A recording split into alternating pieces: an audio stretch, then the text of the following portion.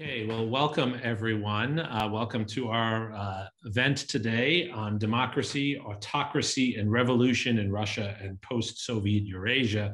This is one of those events that covers everything and brings a brilliant speaker to us to cover all the big events around this topic. I want to just begin by thanking the Strauss Center for sponsoring this event and the Brumley program. As you know, I'm Professor Jeremy Suri, and I have the great fortune of working with so many of our terrific students here at the University of Texas at Austin and through the Strauss Center. And it's my job today, my only job, to introduce one of my students who's a Brumley Fellow, a very distinguished all-star graduate student, also just a delightful person to work with, a person of deep knowledge, but also a gregarious, optimistic, congenial personality. And better facial hair than my own also, Matthew Orr. Matt is a third-year graduate student in both the Global Policy Studies program at the LBJ School and in the Russian, East European, and Eurasian Studies program at UT. He's doing a dual degree master's. He received his BA in Russian language and literature from George Washington University, and our guest is from GW as well, so there's a little GW mafia going on here. And Matt's interests span issues from civic education to democratization and social change in Russia, Ukraine, and the Eurasian space. He focuses on history, literature, social science. He's worked in Russia for 3 years, which means he spent 3 winters in Russia. That was always the test for me as a historian. Could you spend 1 winter in Russia? I did that. That was enough. Matt is a true Russian, a true martyr. He spent 3 years in that space, 3 summers. And this included teaching English through a Fulbright program. Matt is fluent in Russian and Ukrainian. He's the co-host of a terrific podcast, student-run, that I recommend to all of you, called Slavic Connection, on all things Slavic and even some non-Slavic things. I also know that Matt is an expert on Belarus as well. He's been on my podcast, This is Democracy, to talk about some of the really important changes happening in Belarus, which don't get enough attention in the United States. And the last thing I'll say about Matt is, as part of his MA thesis and also his Brumley project, he's doing some really exciting, groundbreaking work on civic education in Russia and the Ukraine, comparing and showing how in some ways Ukraine has done a little better in civic education and how that has contributed perhaps to some better democratic outcomes, or progress at least, in Ukraine. But without further ado, let me just turn it over to Matt. Matt, thank you for organizing this event, and the floor is yours. Thank you so much, Dr. Suri, for that wonderful introduction. It is my pleasure to introduce our main speaker today, which is Dr. Henry Hale. Dr. Hale is a professor of political science and international affairs at George Washington University, my alma mater. His publications have won 2 prizes from the American Political Science Association, and he currently serves as the chair of the editorial board of Demokratizatsiya, the Journal of Post-Soviet Democratization. Dr. Hale is also the co-director of the program on new approaches to research and security in Eurasia, PONAR's Eurasia. He is the author, among other articles and books, of Patronal Politics, Eurasian Regime Dynamics in Comparative Perspective from 2015, and co-editor of the textbook Developments in Russian Politics 9 from 2019. He has spent extensive time conducting field research in post-Soviet Eurasia, and is currently working on identity politics and political system change, with a special focus on how public opinion dynamics in Russia and Ukraine are shaping those countries. I think that the public is well exposed to the opinions of policymakers, former diplomats, officials, and so on, as to why democracy finds itself in such a difficult position in Russia and post-Soviet Eurasia. But I think it's much rarer that we get to hear an academic perspective, maybe from those who are able to step back and engage these issues in a more scholarly way to help us understand democracy's struggles in Russia and the region, and maybe what we could do to better support it. And so with that, I'd like to thank Dr. Hale for being with us today. I think it'll be a real treat, and I'll turn it over to him. Dr. Hale, take it away. Hey, thank you, Matthew. Thank you, Jeremy. And more generally, thanks to the Strauss Center and the Brumley program for the invitation to talk with you today. I'm just going to share my screen here.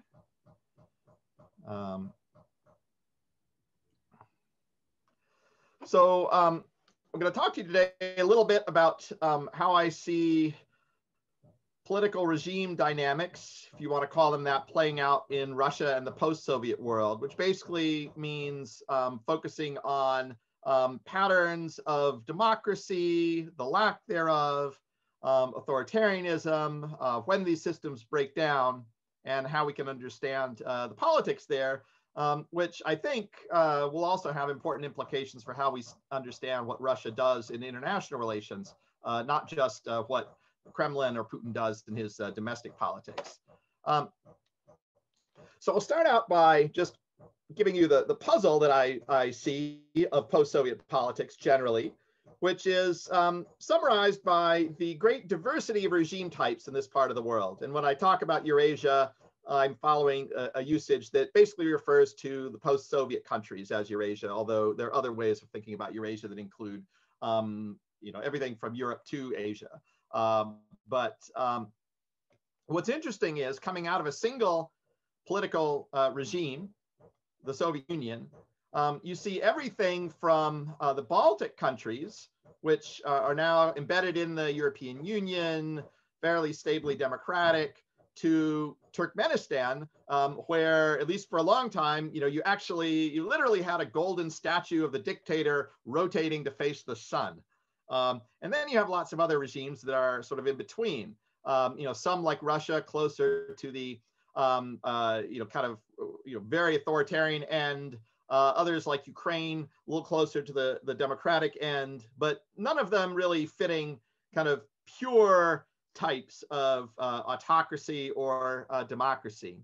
And thinking back to how we as observers of the Soviet Union and then Russia and Ukraine and these other countries have thought about these regimes, it seems to me that we've been on something like a roller coaster ride of expectations regarding where these countries are headed. After 1991, people were even talking about concepts like the end of history.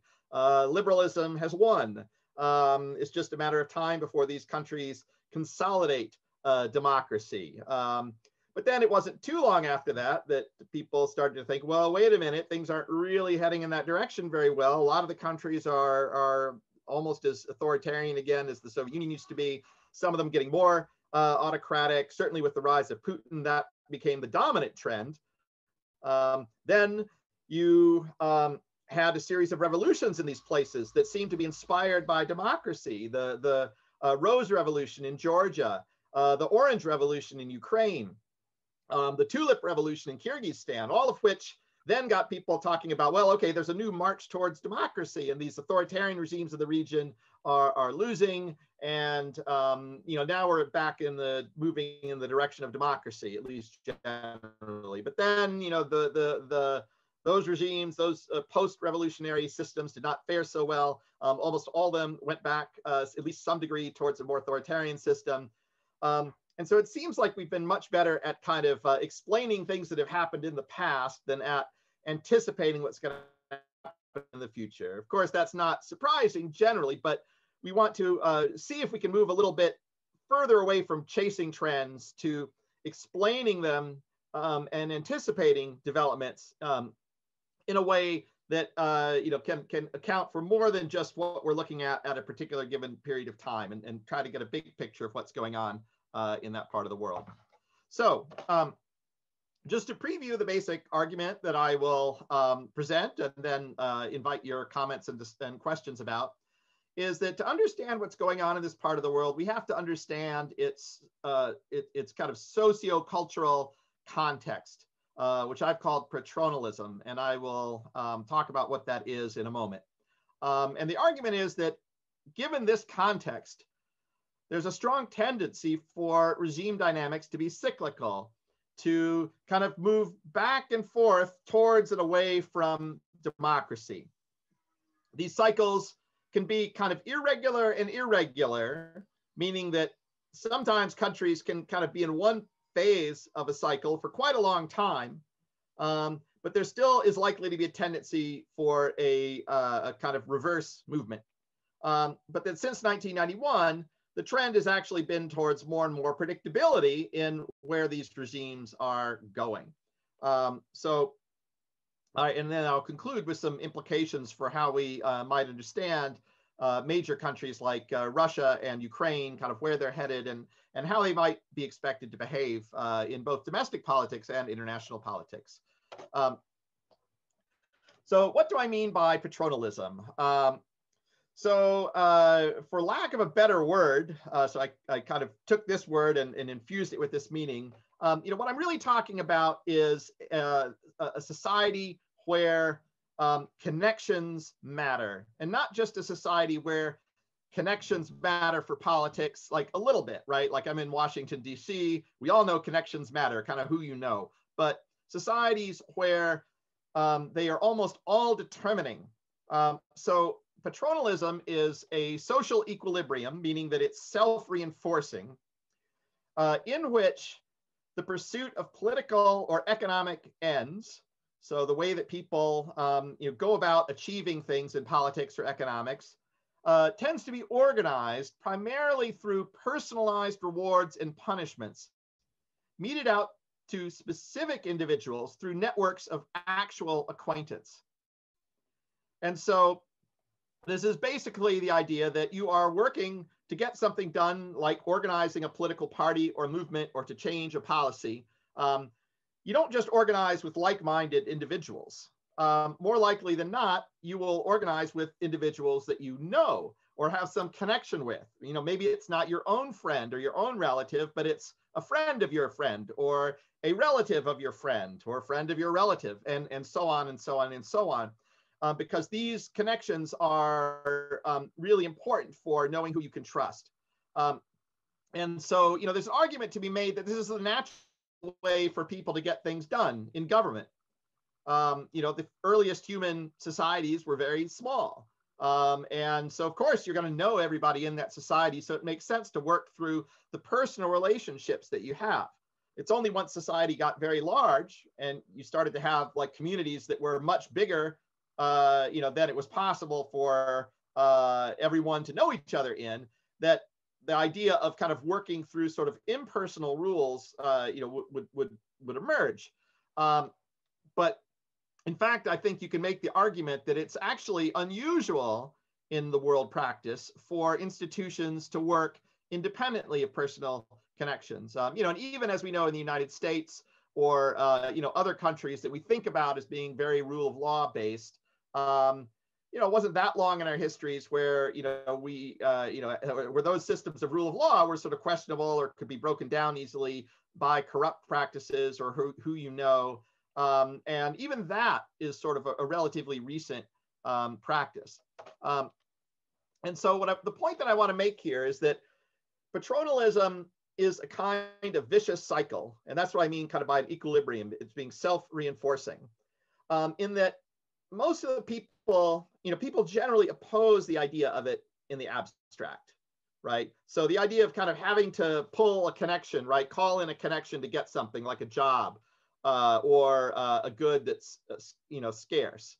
People don't like that idea. You don't like the idea that, well, why should the, relatives of the doctor get an appointment sooner than I get an appointment, even though my medical need is more acute, right? People don't like that idea. But at the same time, people also take advantage of it when it benefits them or when they think it's necessary. And they're arguably more likely to take advantage of it and use these practices if they think that other people are doing so. So if you think this is how things are done, right? That's, you don't like it, but this is how things work in my country. It becomes more acceptable to say, okay, well, in an ideal world, I wouldn't do this, but, I have no other choice. I need to get this appointment for my son, or I need to, I need this kind of rare or scarce good for, some purpose.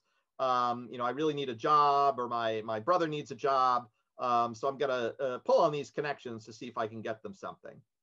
And so in this sense, what you do in deciding whether or not to kind of pull your connections, right, to draw on your connections to get something done, depends on what you expect other people to do.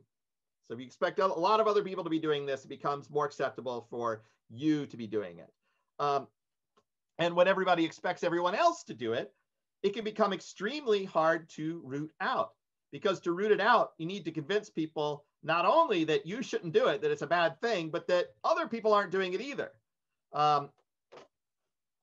So what are some of the rough correlates of patronalism? These are more familiar concepts like high levels of corruption, low rule of law, There are other kind of political science terms that some of you might recognize: low social capital, clientelism, that kind of thing.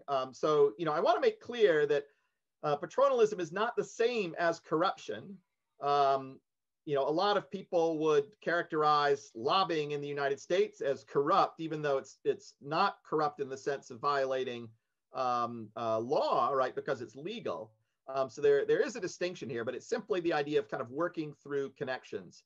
And the other thing I'd mention is there can also be a certain morality to working through connections, right? Because if you are say a legislator that needs to get something done that's vital for your community that you represent, say like, getting a medical center built in your community, and you refuse to draw on your personal connections, and if that means that everybody else who is drawing on their personal connections are going to get the things that your community needs, then there's an argument that a lot of people in your community are going to make that you are ineffective. You are not able to serve us and represent us given what everybody else does, given just the way things are.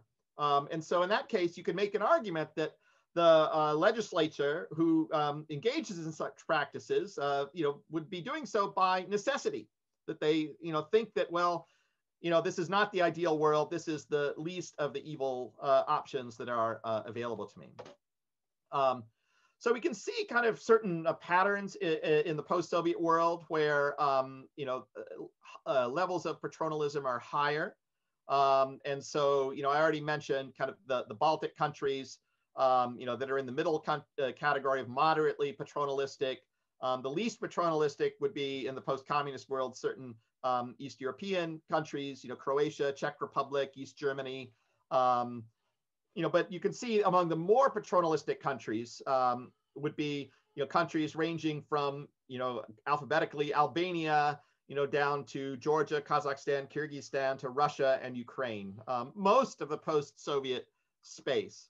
And these are categorizations based on a related concept, not the same thing, but basically I think they kind of fit. Just to give you an idea of where patronalism I think is kind of in strong form there, and therefore likely it's important for us to understand how it works in order to understand its politics.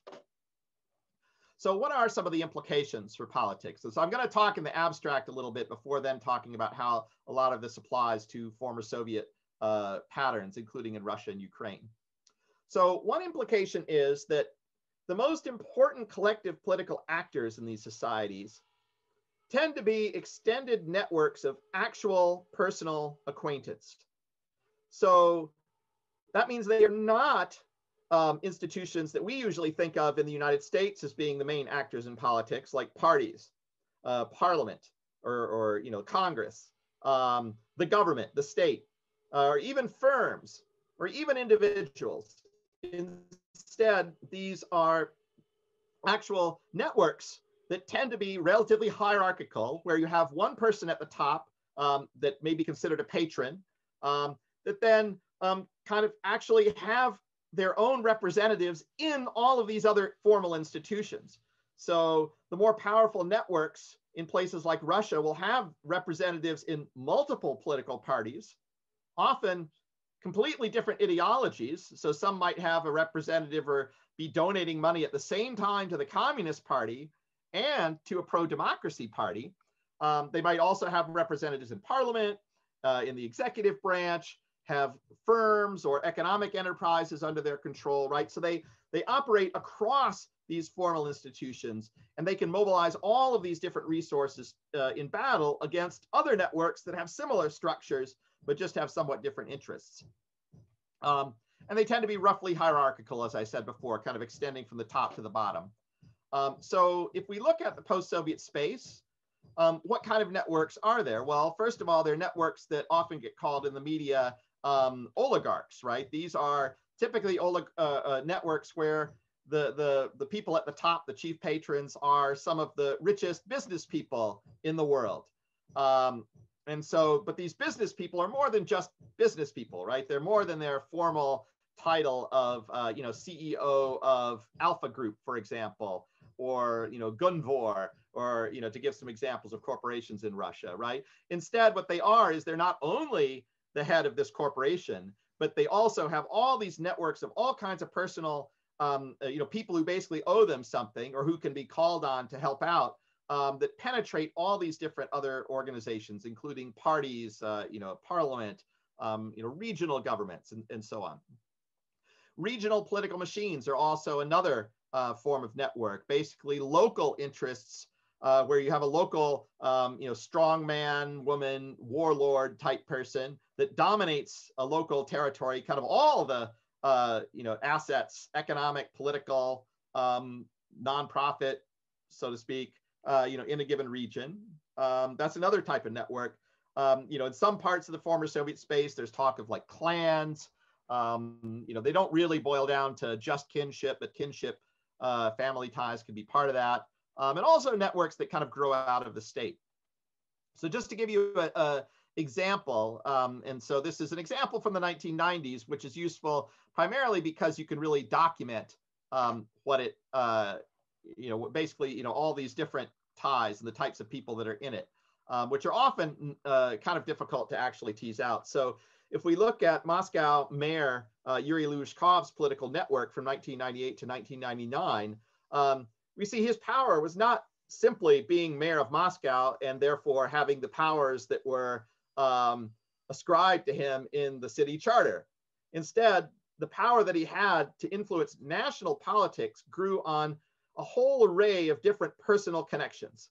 So for one thing, he had strong alliances with big businesses that had made a lot of money by working with him in the Moscow mayor office, at Moscow's mayor office, and also sometimes with relationships dating before he became mayor. So the Most network, Media Most and everything included media and had lots of business holdings across Russia. His wife, Baturina, was one of the richest women in Russia, and she had a whole construction enterprise that she ran that had businesses all across Russia.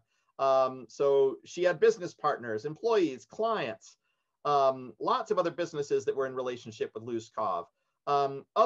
Of course, he did also have the people within the Moscow city administration, which had all kinds of economic interests, owned shares in a lot of the businesses doing business in Russia, controlled media.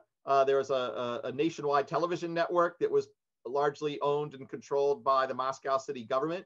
There were people that Luzhkov or his associates went to school with or had deep, long-standing friendships with that also had major assets. And so basically there were all kinds of different people that could be drawn on to use their assets, their money, their wealth, their power to help Luzhkov when he called on them to do so.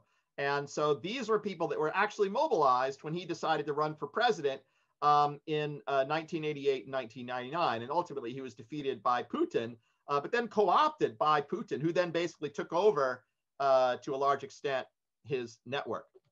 So this is just by way of an example. So let me get on to a couple other implications here.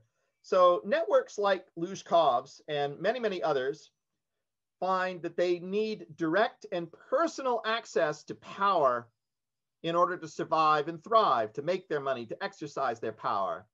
And this is largely because they can't rely on courts or the rule of law to protect them if they lose power. So if they fall into opposition against the person who is dominant, then they risk losing everything. And so what they try to do is basically, the second thing mentioned here is to be on the winning side whenever there's a struggle for power at the top. And so what we saw Luzhkov do was initially he was running for power, but then at a certain point, he wanted to be president in 1999, which is when Putin was trying to become president. But at a certain point, it became clear that Putin was going to win. And at that point, you saw Luzhkov basically take his pedal off the gas and start trying to make amends with Putin and to support him. And that's one reason why Putin, in the end, won the presidential election with a big margin. was because the people who had opposed him had already given up once they had seen that Putin was the stronger political candidate. And so these people like Luzhkov realized that they didn't want to lose their assets. Instead, they thought they'd be better off by aligning with Putin. And so this helped them survive politically for a lot longer. So in the end, Luzhkov wound up an integral part of Putin's political system until 2010, when he was finally removed. And at that point, basically, he suffered the political consequences of what he had done. But he bought himself another 10 years by trying to get himself on the winning side, regardless of all of the reasons that he had given earlier to be against the Russian authorities and the people that had backed, Putin's rise to power. And so, the key is, if you stand a risk of losing everything, if you're on the losing side, it becomes more important to be on the winning side than to stand up for what you actually believe in. So it doesn't mean you don't actually have any beliefs, but it just means that you're much more likely to kind of push those aside for the purposes of not falling into disfavor with the authorities. And so there's a big push to, basically kind of figure out who is going to win and then get on their side. And the final couple implications that I'll mention are, first of all, because each network has resources that can influence who wins a power struggle, the side that ultimately wins any struggle for power depends on which side all of these networks together support, right? So, say you have 10 very powerful networks in Russia. Each one might have a tenth of the power to decide who is going to be the next president of Russia, or who is going to be able to continue to be the president of Russia. So if 6 of them get together and say, okay, well, we're going to support candidate X, that's great. But for each network individually, one of them could say, okay, well, I don't want to be one of the 6 because I don't like this candidate. I want to gang up with the other 4 and push another candidate. So then that'll create a deadlock. And then all they have to do is bring one more candidate over, or one more network over, to tip the balance. And so effectively what this means is that there's a key politics of coordination among these networks, because the power of the patron, right, is vulnerable to all of these different power networks. But every each power network acting individually is not strong enough to make the decision, but together they can. And so the key is, how do these networks decide on whose authority to recognize and whose authority to back? Because which side you back depends on what side you think the others are backing, but what side the others are backing depends in part on what side they think you are backing. So that's what a lot of politics in this part of the world, I think, is about, is figuring out where power, not just where power lies now, but where it's likely to lie in the future, and what other people are going to think about where it's likely to lie in the future, and then getting on that side, or influencing where those expectations lie. So one proposition that I put forth here is that in a situation like this, having a constitution that posits a single president as the most powerful actor in a country is going to tend to lead all of these networks to coordinate their authority around that single patron. And so basically, if you imagine a simple patronalistic world where you have lots of these different networks, a bunch of oligarchs, regional political machines, and no constitution. They're all kind of competing for power, being careful to try to figure out who's going to be the most powerful. So they're looking for signs of how powerful all the others are. And there's no prior constitution. If you introduce a presidentialist constitution on top of that, then effectively what this is doing is creating an indivisible good, meaning the office of the presidency, that symbolizes superior strength, right?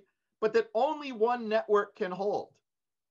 So by introducing a constitution that says there's a post of the president, this person is the most powerful, well, this is going to have a couple effects, because whoever gets that presidency is going to be more likely to be seen by others as the more powerful, just by virtue of having had enough power to get the presidency. And then this in turn will make other networks more likely to see you as the more dominant person, and therefore to act in your interests, or at least not contradict your interests. And the presidency could also basically make its occupant, as I mentioned here, a focal point for anyone who's uncertain. So, right, say you don't know, okay, well, there are these two networks in the country, they're both powerful, but I don't really know which one is more powerful. Well, one of them has this title of president and the other doesn't. So maybe I'll just go over to the president because I think maybe that's just the better option here. And so kind of what this is saying is that the Constitution and having a presidency can influence how these networks behave, even if these networks don't care at all about the rule of law. All they care about is who holds the symbolism of power. And that is going to lead them to coordinate around that person. And so what this would lead you to expect is that, like, we go back to these representations of the networks, that the people in the non-presidential network are going to be more likely to start recognizing the network that has control of the presidency. And so you're going to get a situation where a lot of different networks are now kind of arranging themselves around the one that has the presidency and marginalizing anyone who doesn't do that. And so this is a situation that I've called a single pyramid system that is going to look quite authoritarian, because who's going to provide money to opposition politicians if all the people who control the money and the power locally in different businesses are just trying to please the president? So, even without laws kind of stating that the country is authoritarian, you're going to see this consolidation of power around the president. And so I think if we now start thinking about what's happened in the post-Soviet space since the Soviet Union collapsed, basically the 1990s is a history of single pyramid systems like this emerging in the former Soviet Union. And so, basically the Soviet Union collapsed. It left all these different collections of people together, all kinds of different networks, some of whom were kind of newly created in the transition through the opportunities they saw. Others kind of had their roots in the Soviet period. And kind of the old system had disappeared. And what we see is that all 12 of the high patronalism post-Soviet states, former Soviet Union states, wound up with presidentialist constitutions. And all but one of them wound up developing this kind of strong patronal presidentialism, single pyramid systems, through all kinds of political struggles that turned out in the 1990s. And there's only one exception out of these 12 states where you didn't wind up with a kind of authoritarian system that was dominated by the president, and that was in Moldova, where for a variety of reasons, a parliamentary system basically won out. The parliament won the struggle with the president, and then it took a totally different regime path. Oops, sorry. One thing to remember, though, is that even once this, the president consolidates power, the expectations of a leader's departure, so succession struggles basically can be a cause of the instability of this system, right? So a president manages to get a hold of the presidency, rallies all these other networks in society around it, which then support his or her power and dominance over the rest of society. It would seem like this would be a pretty permanent system. But what we also see is that when people start thinking that, well, maybe there's going to be a succession on the horizon, maybe this leader is going to be on his or her way out, the whole system starts to fall apart because the leader effectively becomes a lame duck, right? So networks in the system, when they think the leader is going to be on the way out, have to position themselves for a future after the outgoing president. And this means they have to start jockeying now to identify who's going to be this person, who the likeliest winner is.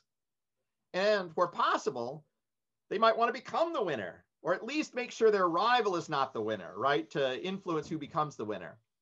And this kind of competition, which then reduces the authority of the sitting president, can start to break apart this single pyramid system. And so a typical result can be what happens is a revolutionary process whereby the regime breaks apart. You get open competition now among these networks. They start competing for public opinion as a way of influencing the outcomes of these struggles. But it's not really democratization, even though the people that have support often wind up being the winners. And the people who have public support in these struggles often win because they can get the most people in the streets. And a lot of times these other networks kind of look and say, okay, well, in case the election is free or fair, the people that have more support at a minimum have an advantage. And if it's not going to be free and fair, the people who have more support aren't going to have to engage in as much pressure to falsify results, engage in all kinds of riskier activity. But the problem is that after the struggle is resolved, you get this whole dynamic taking place again, whereby the networks coordinate again around a new president. And you get basically a new single pyramid system emerging. And so we see that basically after the original single pyramid system formed in every political system in the post-Soviet space, regime cycles have become pretty regular. And so if we look at again, depending on how you count them, basically 9 patronal presidents networks have been ousted in various kinds of revolutions or palace coups in the former Soviet space since the 1990s, since the first single pyramid systems were introduced. And 8 of these 9 were overthrown when they encountered a situation where they were unpopular and so we're not able to keep up public support and were essentially lame ducks for one of the following reasons. Either they had reached term limits, which they had not removed from the books. So you can see a lot of the leaders here, Bakiev, Akayev in Kyrgyzstan, Lev Ter-Petrosyan in Armenia, Shevardnadze in Georgia, Saakashvili in Georgia, then more recently, Sargsyan in Armenia. They all ran up against term limits. Leonid Kuchma in Ukraine did not run. And Shevardnadze also had the issue that he was kind of over 70, which tends to raise expectations about succession. The big exception here was Ukraine in 2014, where Yanukovych was not up against term limits. He was unpopular, but he didn't combine the term limits with lack of popularity. And we also see cases where there were certain lame duck presidents who fell into political competition, but were still popular in support. And so these leaders managed to still win the succession struggles. And so this is where Vladimir Putin comes in. And we see Haydar Aliyev and Ilham Aliyev in Azerbaijan, and again, leaders of Armenia, without going into all the details. But in all of these cases, basically, even after revolutions like the Orange Revolution that were considered democratic breakthroughs, you saw a new round of political closure, except under one important condition. And that is, oops, sorry, here I got my slides mixed up here. And the condition basically is that you had a constitutional change. And so the revolutions that kind of had a much more lasting democratic experience were the countries where the constitution switched with the revolution from a presidentialist system to one that had more of a system of checks and balances, what I've called the divided executive constitution, where basically you have a division of power wherein you have a prime minister that is primarily selected by parliament through parliamentary elections and a directly elected president. So basically they can check each other and prevent each other from consolidating power. I'm going to kind of skip the kind of logic behind this. I think it's basically intuitive here. But what we see is that then the countries that wound up with divided executive constitutions, those more checks and balances in the former Soviet space, have all wound up being much more open and democratic and competitive than the ones that have some form of presidentialism. So this is Ukraine, Georgia, Ukraine again, it had a period where it had a presidentialist constitution. Moldova today, and Kyrgyzstan up until maybe this spring, when it looks like it's going to go back to a presidentialist constitution. And you can also point to some other post-communist cases in the greater post-communist region. And all these countries have been substantially more open. You know, whereas unlike presidentialism, you know, they've managed to sustain their political activity. So Ukraine can be seen as a kind of classic patronal democracy in this regard. So it has a divided executive constitution, which it had between 2005 and 2010, and then again after the Euromaidan revolution in 2014. And basically during these periods, the main networks have failed to dominate. And so when I say two networks failed to dominate, I'm referring to the current period. So you have pictured here Poroshenko, the previous president, and Zelensky, the current president, both of whom represented major political networks, including Poroshenko was himself an oligarch who had all kinds of representation and political power outside the presidency to potentially draw on. And Zelensky was widely interpreted as you know, being backed by another oligarch in Ukraine, Ihor Kolomoisky, who was a big rival to Poroshenko. And so both of these presidents had strong network ties that came to dominance. And at least, you know, Zelensky hasn't been in power for too long. Poroshenko was there for 5 years. And it's clear he tried to consolidate his control over the Ukrainian political system, but was simply unable to do it because the constitution doesn't really provide the same incentives for all of these diverse networks in Ukraine to coordinate its authority, to coordinate their authority around those of Poroshenko. And so the result is that you get basically a form of democracy, but one that's very, you might call it corrupt and weak. It's kind of like a competition among different political machines. So there's very little fraud, right? Very little outright falsification of vote results. But what there is a lot of corruption in the political system, lots of payoffs, media stories being planted, you know, rumors of vote buying, you know, which, you know, I think probably are credible in a lot of circumstances, you know, politicians kind of unduly influencing each other or, you know, trying to tip the scales electorally using kind of corrupt means. But there's still competition. There's still relatively strong opportunities for opposition to mobilize and actually win. So we saw that Zelensky actually defeated Poroshenko in the 2019 presidential elections. And now Zelensky, even though he's leading the presidential race, you know, he's far from dominant. And so we see just a much more fluid kind of political system there. Whereas in Russia, it's much more of a good example of a single pyramid system, which I think gives it this aura of being a stably authoritarian country. And so how has this managed to be the case in Russia? In the 1990s, Russia looked a lot like Ukraine and even the early Putin era. So how did we get there in Russia? Well, I already talked about the process through which presidential constitution helped consolidate networks coordination around the single patron. In this case, the patron is Putin.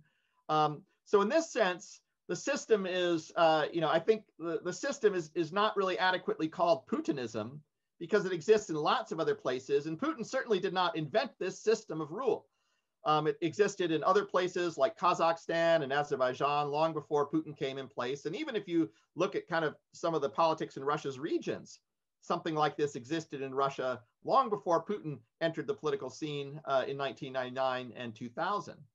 But what Putin has done, and what I think is fairly distinctive about him as a chief patron, is that he has been very, very good at doing the things that require keeping this kind of system stable and functioning, which is, first of all, to find ways to sustain popular support, or at a minimum, the belief that he's popular.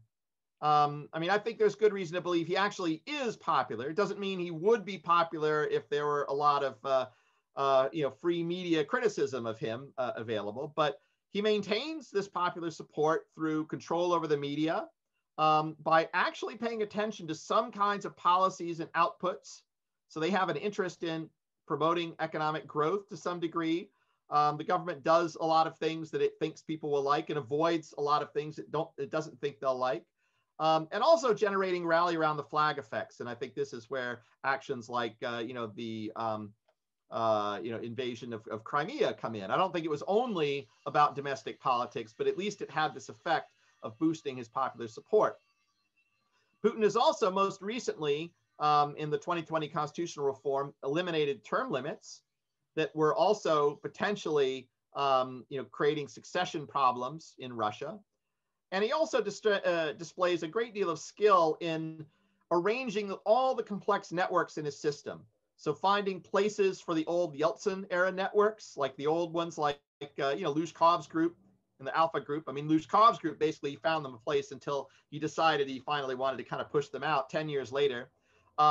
New networks that have arisen in the Putin era, basically among his childhood friends or people that he knew from earlier stages in life who became massively wealthy and connected in politics, and also his own family, right? So it's very interesting that Putin has paid great attention to keeping his family out of politics, because I think actually one's relatives can become a political liability in systems like this. I mean, there are a few exceptions where people have made it work, like in Azerbaijan, but for the most part, it's been a problem.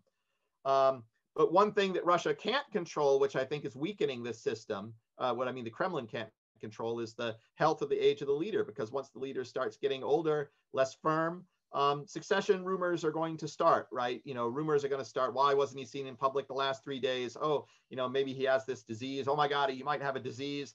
Maybe it's fatal. And these kind of things can create, big tensions in the system. So just to conclude with some possible implications for the future, I think for Russia, I think one implication is Russia is less stable than it's often thought. At least the current political system. And the key, I think, is Putin's health, which means that, as Putin ages, every successive election is likely to be more and more dangerous for the Kremlin's ability to keep the reins of power. And this is going to give Putin increasingly intense incentive to try and find ways to reconnect with the population, which is a big challenge because Russia's growth has been fairly anemic in recent times. And, the COVID crisis has certainly been a big problem in that regard. And I think this is one reason why we might expect some more surprises in Russian foreign policy, just moves that might gin up public support for him. In the meantime, without these kind of new injections of popular support that they would try to provide, we see the Kremlin increasingly relying on authoritarian methods, crackdowns, jailing political opponents in ways they really haven't done before, or at least on a scale that they haven't done before. Ukraine, on the other hand, actually, I think has some promise. I mean, the biggest challenge, of course, is the war with Russia, which I think sets off domestically some very negative dynamics that hinder democratization. But it's interesting to me, kind of looking at what's been going on in Ukraine, that Zelensky seems to be actually showing evidence that he might be actually going after his own patron, Kolomoisky, which I've always seen as a idea that he may, as kind of a sign, right, that, if he really wants to democratize, he's going to be going out, he has to go after people who supported him, not just his political opponents. And so this may be the case. But one of the big problems with a system like this, and this will be my final remark, is that unfortunately, because patronal democracy tends to be kind of corrupt competition, people often don't like it because they don't see it as real competition. They don't like the corruption in it. And a lot of times, ironically, this can lead people to say, well, actually, I don't like this corrupt competition. I actually would prefer kind of a strong man or strong woman type of system, where we have a presidentialist system and we have order. I mean, the irony is, of course, that those systems are incredibly corrupt too. It's just you don't hear about it as much in media, and they seem more stable on the outside, but at the same time, they're more present towards revolution. So I think there are dangers for Ukraine as well. But let me leave it there. I've talked a little bit longer than I anticipated, but hopefully we'll have time for some questions and comments. I'd love to hear your reactions. These are events I continue to follow and think about actively. So thank you again for your attention. Thank you, Dr. Hale. That was fantastic. I guess I'll kick off with the first question, but I encourage all of our viewers and listeners to please write your questions in the comment with the comment function, question function that you see at the bottom of your Zoom screen. I think my question is about democracy promotion and assistance, right? So since the fall of the Soviet Union and going much farther back, the US and the EU and other European countries have had these programs to promote democracy in other countries. We think of USAID and National Endowment for Democracy, and these measures span things from training teachers or exchange programs to bring people to the West to see how democracy functions. It could be it's things like supporting entrepreneurs, businessmen. There's been a real scattershot of measures that have tried to be used to promote democracy. And so I was wondering, what specific measures have been shown to directly attack this patronal system, which you called a sociocultural kind of phenomenon almost? Is there anything that really attacks that patronalism at its heart in terms of democracy assistance that you know of or is talked about? The big problem with kind of reforming, patronal systems, right, and kind of, attacking the root cause of a lot of these problems. I mean, I think, well, first of all, let me just say, I think there are kind of two issues, right? It's not so much that patronalism itself is antithetical to democracy. You can have a certain form of democracy with it, but what makes it more authoritarian is the addition of a presidentialist system. And pretty much, democracy promotion programs are not going to be able to kind of change the Constitution. Although what I would say is that I think, democracy promotion programs are most useful when they're just about the exchange of ideas, right? Helping people learn about other people's systems, understand, kind of get ideas about, how political systems, can work in different contexts. Not so much for taking lessons back for their own system. I think like lessons drawn from how American politics works, my understanding of kind of, and talking to a lot of Russian politicians, including people that were working as election strategists, were that, well, the systems are just totally different. The things that we were kind of taught as lessons there on these programs, just don't apply. But they all come away kind of, it's interesting to see how a different system can work. And so, maybe in kind of a longer term perspective, it can alter expectations and alter, views about, okay, well, maybe, Russia might not have to be a presidential system, like its history would suggest it might, need to be, and like everybody's telling us it can be. And, student exchanges and everything like that can, I think, kind of help, over the long run, foster greater ideas about what might be possible rather than kind of particular lessons. And so I think that's the other problem with kind of, patronalism is that, like, you often have people who come to these programs and see, wow, look how great this system works. Like when you have the rule of law and you have systems of courts that can enforce it. And then they come back to their own countries and realize something very different. And so, unfortunately, I think that's something often that a lot of students from different countries find is they come like to the United States or others. And, we have our own imperfections too, to be sure. But, maybe they see and say, okay, well, I wish our system worked a little bit more like this. I'm going to try that. But then they go back to their own system and they find out, well, some of these practices that people engage in our home politics are really necessary for getting something done. So they wind up having to kind of, compromise their ideals. And I think that's the problem is the problem is the system. In order to change the system, you have to change not only people's own views, you might even kind of be able to change everybody's view. But what you need to do is beyond that is to convince everybody that everybody else's views have also changed and that everybody else's behavior is also going to change. And that's the key. And that's very difficult to do through these kind of incremental programs. I mean, I think what they may do is, like, at best, kind of, which I think is a good thing, is kind of, maybe lay some ideational groundwork, right, for how people think about how things maybe should be. that then, given the opportunity, maybe one day they could make that change. But I don't think we can see a whole lot of change, of anything kind of immediate, with some small exceptions, I guess. I could talk more about this, but I want to leave time for other questions. Sure, certainly. Patrick Herndon asks a good question. He basically asks, well, how do the kind of military and security services, the secret police in Russia, the FSB, the other intelligence agencies, how do the so-called siloviki fit into this patronal system? Are they their own kind of vertical branch, if you will, or is it something more complicated than that? Or kind of how do they fit into this system? Yeah, that's a very important question and topic. And I think, the answer is that they are part of the system, but not a unified part. Because basically the people that we call siloviki actually tend to represent a lot of different networks of their own. And a lot of them either interpenetrate other types of networks, right? Businesses will have, some business groups will have ties with some siloviki. Other siloviki will have ties with other business groups or other parts of the state. And so you have a lot of, so I think it's a mistake to think that, well, the kind of, siloviki, like the KGB is a former network, right? Because there are plenty of people that have backgrounds in the former KGB who are kind of bitter political rivals.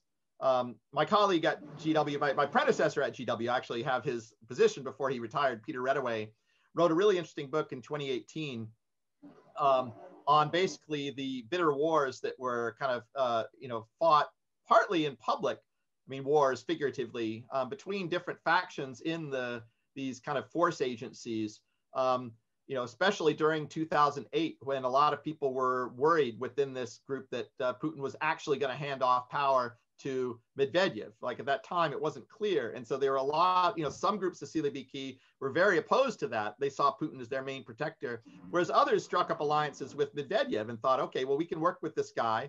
And so, the divisions kind of cut across all of these formal institutions that we typically think of. But, certainly the ones that wield actual coercive power are very important players here, but they're not unified.